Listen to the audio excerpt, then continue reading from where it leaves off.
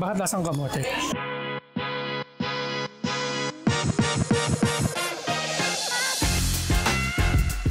So, ang English word for the day natin ay bandwagoning, nakikisunod sa uso. Hindi tayo ngayon sa tropical hot. So ito, nakapila kami ngayon dito para sa counter ng tropical hot. Medyo matagal lang gumalaw. Ang daming tao kasi ngayon, kasi umulan, I think. We're at tropical hot in Quezon Memorial Circle in Quezon City.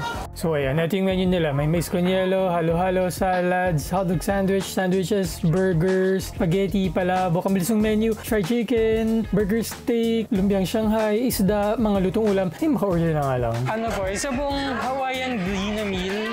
Tapos Coke Zero yung drink. Tapos isang a la carte na palabok with chicken. So ayan, pinaprepare na ni ate yung fries. Excited na ako matikman yung fries nila. So kanina pala, kaya mabagal yung usad ng pila, may umorder ng napakaraming food. So large orders would cause delays for everyone.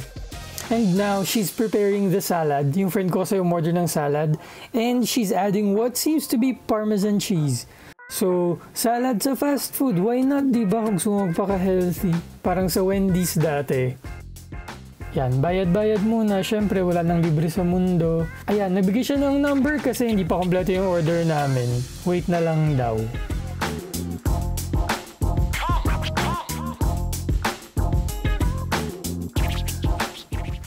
Now it's time to eat.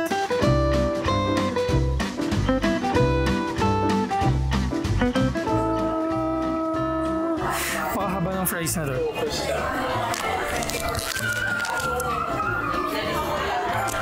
ASMR.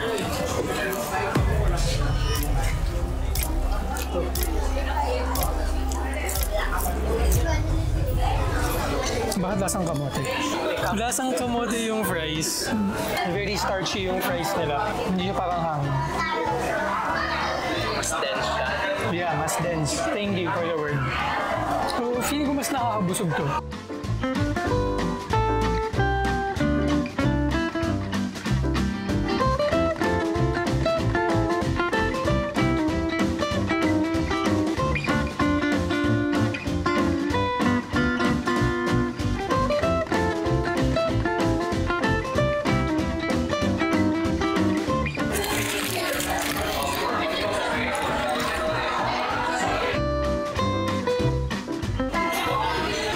Sandwich na ganito is yung Amazing Aloha sa Jollibee, diba?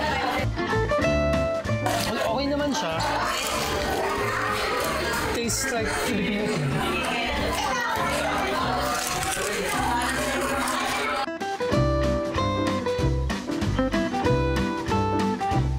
Nakagawa ko ng food ng ibang tao. Similar sa party food na kapag may birthday yan talaga yung term.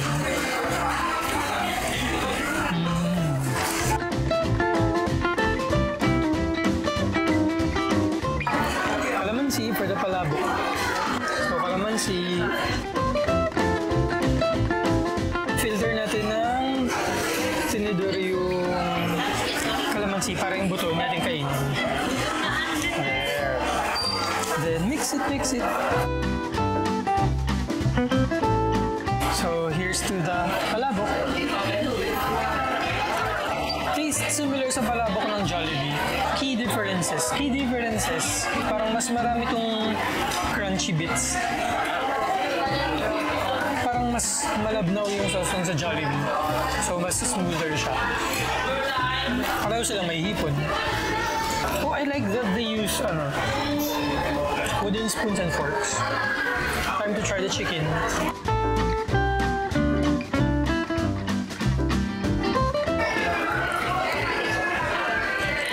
Medyo challenging gamitin yung wooden spoon and fork nila sa paghati ng fried chicken.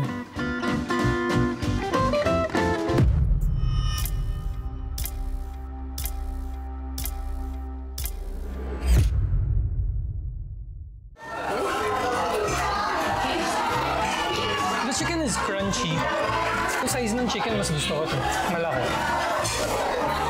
I guess it's safe to say na para siyang Filipino party food. Mini celebration. So, what do you think? Ano ang best fries, burger, or fried chicken para sa inyo? Let me know in the comments below. Itong palabok with chicken a la carte,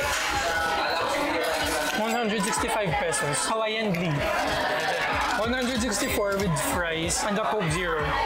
So I guess 329 pesos for one person.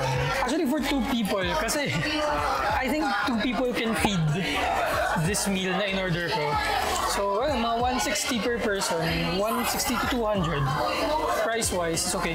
Accessibility, location. Well, this one is very accessible. It's in Quezon Memorial Circle. So, that's it. Ito po muli ang inyong lingkod na si Ronnie Pe. Salamat sa pagsama sa aking pag-bandwagon sa Tropical Hut. And if you like this video, please give this a thumbs up and subscribe to my channel if you haven't already. And click on the notification bell para ma-inform kayo whenever I have a new video. So yun, I'm gonna finish this food na for two people. Gutom ako.